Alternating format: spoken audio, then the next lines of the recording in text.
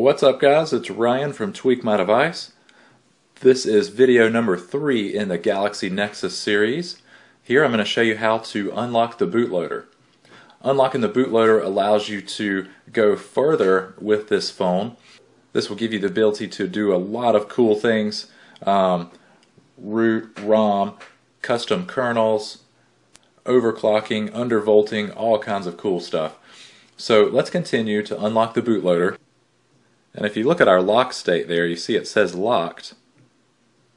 So with you connected still in fast boot mode to your PC, and you have your command prompt open and pointing to the C drive,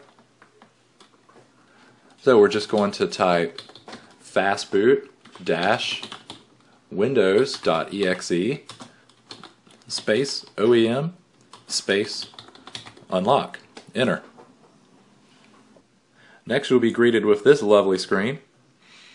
This will wipe all of your data on the phone, including your pictures, videos, anything that you've already captured with this device, anything that's on this device, you're going to lose it. Because keep in mind, this does not have the external storage card that we're used to with a lot of Motorola and HTC devices.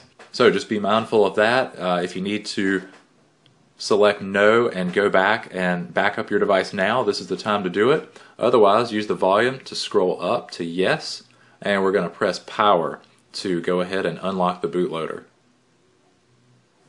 That'll take just a second to start.